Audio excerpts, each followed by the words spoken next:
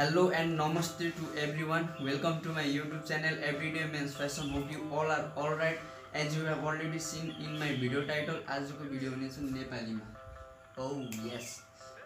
So आजको video topic छ how to talk confidently with girls. केटीहरुसँग बोल्दा चाहिँ कन्फिडेन्स भएर कसरी बोल्नेको बारेमा छ हैन, and I will explain each and everything in Nepali. So make sure to watch till the end. It is fucking interesting topic. So अब चाहिँ हरेक चीजको एउटा शैली हुन्छ हैन, जस केटाहरुसँग बोल्ने तरिका छुट्टै, केटीहरुसँग बोल्दा बोल्ने तरिका छुट्टै, फ्यामिली रिलेटिभ्सहरुसँग बोल्दा बोल्ने तरिका छुट्टै हुन्छ. सो फर एक्जाम्पल हैन, लेट्स क्रिएट स्मल सिचुएसन. अब कस्तो हुन्छ, कहिलेकाहीँ महल गएको बेला बारहरु, पबमा, क्याफेहरुमा शपिङको लागि ग्रोसरी आइटमहरु किन्नको लागि जाँदा साइडमा अब राम्रो केटी हुन्छ या साइडदेखि पास हुन्छ, बोलम हुन्छ हैन, तर कन्फिडेन्स लेभल लो भएको कारणले चाहिँ बोल्न सकिन्न. कोही जोसँग कन्फिडेन्स हुन्छ बोल्छ राम्रोसँग हैन, आइडी साइडी माग्छ, चिटच्याट हुन्छ, रिलेसनमा हुन्छन्, कोही बिहासँगै कुरा पुग्छ, त्यो छुट्टै छ. Just leave that topic. Main मुद्दामा कन्भर्सेसन कसरी स्टार्ट गर्ने, बोल्दा कन्फिडेन्स भएर कसरी बोल्ने. किन केटीहरु जे हुन्छ नि, कन्फिडेन्स केटाहरु जे रुचाउँछ. कन्फिडेन्स भनेको चाहिँ एउटा ब्याड बोय साइन जस्तो हैन, and girls love hanging out with bad boys. अनि before we start a video, यो भिडियोको चाहिँ प्र्याक्टिकल भिडियो चाहनुहुन्छ भने चाहिँ लाइक र कमेन्ट गर्न नबिर्सिनु होला. कमेन्ट र लाइकको भारी वर्षा भयो भने चाहिँ I will talk to stranger, बाहिर गएर केटीहरुसँग बोल्छु, just which will be helpful to you hope भने जस्तो हैन, हल्का स्ट्रेन्जरहरुसँग बोल्छु, कन्भर्सेसन कसरी स्टार्ट गर्ने भने जस्तो हैन. सो कमेन्ट र लाइक चाहिँ जति भयो यो भिडियोको पार्ट 2 नि आउने छ भने जस्तो फिलिङ जस्तो. So thank you so much. Moving, let's move भने जस्तो. फर्स्ट, बी योरसेल्फ हैन, don't pretend. A lot of guys make a mistake by pretending to be over smart in front of all. केटीहरुलाई थाहा हुन्छ हजुरको हाउभावले, बोल्ने तरिकाले, शैलीले यो केटा अब कतिको जेन्युन छ छैन भनेर हैन, किनकि उनीहरुले चाहिँ इच एन्ड एभ्रिथिङ नोटिस गरेको हुन्छ नि त. त्यही भएर चाहिँ लम्बा फेक्ने काम चाहिँ कदापि नगर्नु होला. मेरे पास बंगला है, गाडी है भए पनि हैन, एउटा टाइम आउँछ भन्ने चाहिँ छ भन्दैमा हेरी दिने हैन. त्यही भएर बी योरसेल्फ हैन. The more you will be genuine, the more girl will interested in talking to you. त्यही भएर भित्रदेखि जे हो त्यही देखाउने प्रयास गर्नु होला के. अब जे छैन भएन, त्यो छुट्टै क्यारेक्टर जस्तो अपरिचित जस्तो त्यो चाहिँ नगर्नु होला हैन. So without any delay, first step, take a deep breath and relax. सब दिमागको खेल हैन, माइन्ड जति रिल्याक्स भयो त्यति फ्रीली कन्फिडेन्स भएर बोल्न सकिन्छ. अब मजाको सास लिएपछि माइन्ड रिल्याक्स हुन्छ, त्यसपछि साइनेस, एन्जाइटी, नर्भसनेसहरु पनि त्यति आउन्न हैन. अनि जस्ट फ्री हुन्छ नि त. माइन्ड फ्री भएपछि त्यतिकै मुखमा बोलीहरु आउँछ, बोलीचाली बढ्दै जान्छ, कन्भर्सेसन लम्बिँदै जान्छ. जति कन्भर्सेसन लम्बियो त्यति कन्फिडेन्स लेभल बिल्ड अप हुन्छ. त्यही भएर चाहिँ take a deep breath and relax. Moving to our second step, think before you speak but do not overthink. बोल्न भन्दा पहिले चाहिँ सोचेर बोल्न पर्छ हैन. जस कति केटाहरुको, धेरै जसो केटाहरुको बानी कस्तो हुन्छ, बोली पछि एब्युजिभ वर्डहरु, भल्गर वर्डहरु युज गर्ने बानी हुन्छ हैन. त्यही भएर त्यो बानी छ भने चाहिँ सुधार्नु होला. केटाहरुसँग बोल्दा त ठिकै हो, तर केटीहरुसँग कस्तो, तिनीलाई कस्तो फिल हुन्छ, हजुर एब्युजिभ भल्गर वर्डहरु युज गर्नु भने चाहिँ यो केटाले मलाई रेस्पेक्ट गर्दैन एन्ड त्यस्तै सोच आउँछ हैन त. He is not giving respect to me. त्यसपछि चाहिँ सालहाट लाउडे पहले फुर्सत में निकल भने जस्तो हो कि. अब अक्षय कुमारको डाइरेक्ट छ नि, अगर तुम लड़की को इज्जत दोगी तो लड़की तुमको इज्जत देगी भने जस्तो हो कि. So give respect, take respect, sigma male rules भने जस्तो. सो अनि फेरि ओभर थिङ्कको कुरा, अब सोच्दै चाहिँ कस्तो सोच आउँछ भने चाहिँ माइन्डमा चाहिँ अब मैले भनेको कुरा उसलाई मन पर्ने होला कि हैन, त्यस्तो सोच आउँछ. यो भनेपछि यसको रिप्लाई के दिने भने त्यस्तो चाहिँ नो त्यो सोच्ने हैन. Just go with the flow. मजाले बोल्नु, फ्री भएर हैन, जे बोल्नुहुन्छ क्लियर बोल्नु. त्यस्तो त्यही हो. Moving to our third step,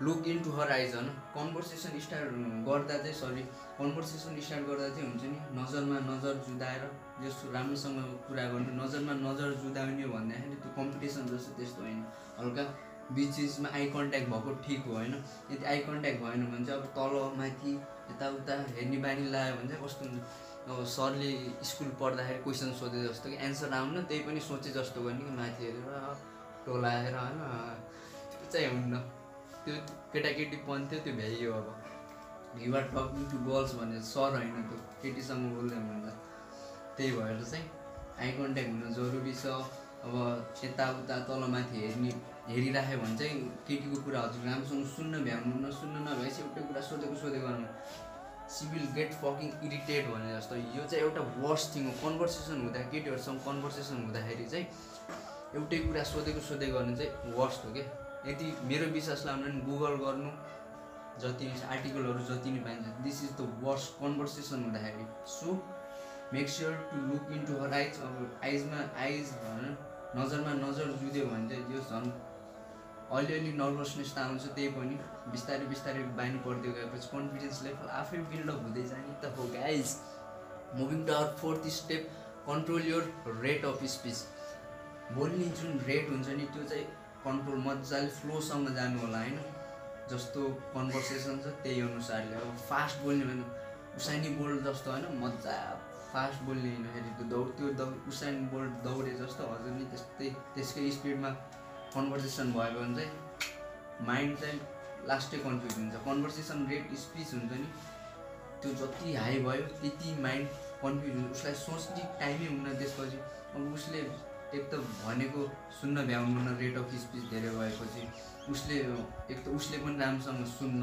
सुन्न भ्याउन त्यो कम्युनिकेसन बिचमै काटिन्छ माइन्डलाई धेरै सोच्ने टाइम हुन्न as a result nervousness anxiety सब बढ्दै जान्छ त्यसपछि धड्कन हुन्छ नि हार्ट एट्याक जस्तो बढ्दै जान्छ अनि कन्भर्सेसन पनि के हुन्छ डामाडोल हुन्छ त्यसपछि केटीहरूले चल हट भन्छ फिनिस त्यसपछि हजुर र उसको कन्भर्सेसन त्यही भएर सुस्त बोल्नु क्लियर बोल्नु उसलाई जे हुन्छ नि राम्रोसँग बुझाउने प्रयास गर्नु उसले जति राम्रोसँग बुझ्यो उसले पनि त्यति राम्रो रिप्लाई दिन्छ मजाले त्यसपछि कन्भर्सेसन लम्बियो भने कन्फिडेन्स लेभल बिल्डअप हुन्छ त्यही भएर moving to our fifth step होइन युज बडी ल्याङ्ग्वेज बोल्दाखेरि हुन्छ नि ह्यान्ड गेस्चरहरू चाहिँ जस युज गरिराख्नु के अब मैले भर्खर बोल्दाखेरि हजुर कति यस्तो युज गऱ्यो भने यो उयो हो क्या युज गर्यो त्यस्तै हो मैले यस्तो गरेर फेरि hello everyone welcome to my YouTube channel कस्तो नराम्रो देखिन्छ त्यहाँ hello everyone welcome to my YouTube channel भनेर राम्रो देखिन्छ गेस्चर हुन्छ नि यस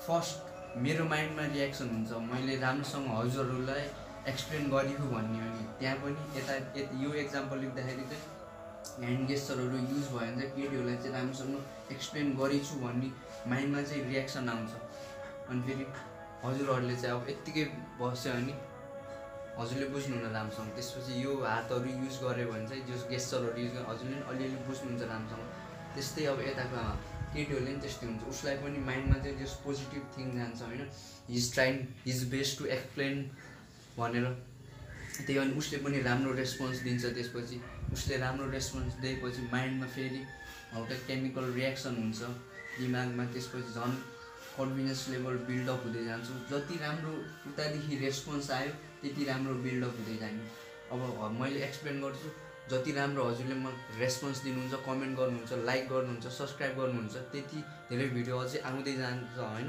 त्यस्तै हुन्छ मेरो कन्फिडेन्स लेभल त्यस्तै बिल्ड हुन्छ यताको एक्जाम्पल लिँदा पनि त्यस्तै बिल्डअप हुँदै जाने so hope you get that भने बडी ल्याङ्ग्वेज युज गर्नु होला होइन so moving to our sixth step talk to more girl if possible होइन केटीहरूसँग कन्फिडेन्स लेभल बिल्डअप गर्ने हो भन्दैमा चाहिँ दुनियाँ केटीहरूसँग फ्लड हान्दै हिँड्ने त्यो चाहिँ नगर्नु होला होइन गर्नु होला हजुरको लाइफ हो it's all up to you यो जति केटीहरूसँग बोल्यो होइन त्यति कन्फिडेन्स लेभल बिल्डअप हुँदै जाने अब साथीहरू हुन्छ क्लासमा स्कुलहरूमा अफिसमा काम गर्ने बेला अब यहाँ कोही गेदरिङ भएको बेला होइन साथीभाइ म्युचुअल फ्रेन्डहरू भएको बेला चाहिँ त्यस्तो बेला चाहिँ जस नभए नि एज अ फ्रेन्ड भयो नि भाइ बहिनी दिदी बहिनी भयो नि एज अ गर्लफ्रेन्डै गराउँछु भनेर भयो नि जस बोलिराख्नु होला थाहा हुन्छ नि केटीलाई के बोल्दा ठिक हुन्छ के नबोल्दा ठिक हुँदैन भनेर एक्सपिरियन्स बढ्दै जान्छ। The more you practice the more you get better भने जस्तो। So try to talk with many girls होइन, मेसेन्जरमा हुन्छ, फेसबुकमा हुन्छ, इन्स्टाग्राममा हुन्छ, सोसियल मिडिया एभ्री प्लेटफर्ममा होइन, जस बोलिराख्नु, फेस टु फेस भयो भने बोलिराख्नु, कन्फिडेन्स लेभल त्यत्तिकै बिल्डअप हुँदै जान्छ।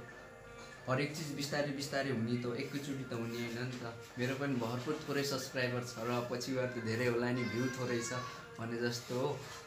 जिन्दगी में कभी हार मत मान्ना मेरे यारो। So moving toward 7th step, keep smile on face and try to be funny होइन। धेरैलाई सबलाई थाहा, साइन्सले पनि प्रुभ गरे होइन, केटीहरूलाई चाहिँ फन्नी केटाहरू चाहिँ लास्टै मनपर्छ होइन।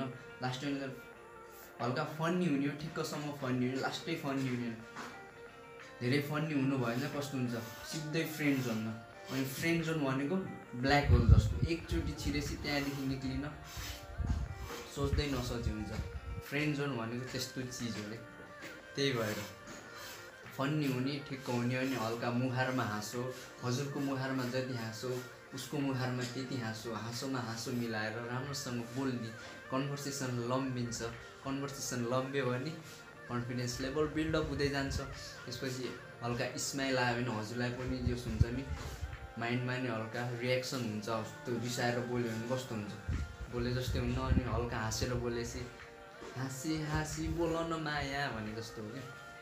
So moving toward 8th step, notice हर एक्सप्रेसन। उसको एक्सप्रेसनहरू, ह्यान्ड गेस्चरहरू नोटिस गर्नु होला, किनकि चाहिँ होइन जस थाहा हुन्छ। त्यसपछि त्यही अनुसारले हजुरले कन्भर्सेसन स्टार्ट गर्न सक्नुहुन्छ।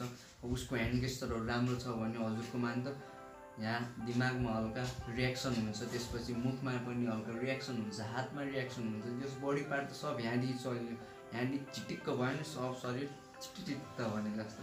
त्यही भएर चाहिँ उसको अब कपालहरू यस्तो मिलाहा भनेको चाहिँ कस्तो, त्यो भनेको एउटा पोजिटिभ साइन हो। किनकि चाहिँ C is trying to be look perfect in front of you भने जस्तो, अनि सी इज इन्ट्रेस्टेड भनेर थाहा हुन्छ दिमागलाई। त्यही भएर त्यसपछि हजुरले अझै राम्रो राम्रो कन्भर्सेसन आउँछ, दिमागमा रियाक्सन हुन्छ, मुखमा आउँछ। बोली त हो, बोल्नेको पिठो नि बिग्छ, नबोल्नेको चामल नि बिग्दैन भने जस्तो हो यो। केटीहरूसँग बोल्नु भनेको या कुनै चिज बिकाउने व्यापारीहरू पनि त्यस्तै हो। व्यापारीहरू कति धेरै बोल्छ, हजुरलाई जस कन्भिन्स गर्न खोज्छ, हजुरले पनि जस कन्भिन्स गर्ने ट्राई गर्नु, डेटको लागि एप्रोच गर्न सक्नुहुन्छ होइन। जस बोल्ने शैली त हो, कम्युनिकेसन त हो, वाइफाई जस्तो होइन। Moving toward last step, do a little practice भने घर बस्दाखेरि चाहिँ अभियसली होइन सबैसँग मोबाइल हुन्छ अहिलेको यो जो जेनेरेसनमा होइन। जस अगाडि सेल्फी क्यामेरा राखेर होइन, एउटा क्यामेरा राखेर एउटा कुनै सिचुएसन क्रिएट गरेर आफैसँग बोल्नु, त्यो कन्फिडेन्स लेभल नि बिल्डअप हुँदै जान्छ। बिस्तारै बोलिराख्यो भने चाहिँ प्र्याक्टिस हुन्छ। And we all know that practice make a main perfect. So that's all for today. Hope this was informational. यो चाहिँ हजुरलाई नेपालीलाई के भन्छ फाइदाजनक होला भन्ने चाहिँ मैले पूर्ण विश्वास गर्दछु। And remember, I love you so much. Don't forget to hit that subscribe button and have a nice day. Thank you so much. अनि अघि नै मैले पहिल्यै नै भनिसकेँ, यो भिडियोको चाहिँ प्र्याक्टिकल नलेज चाहनुहुन्छ, प्र्याक्टिकल भिडियो चाहनुहुन्छ भने लाइक र कमेन्ट गर्न चाहिँ नबिर्सिनु होला होइन।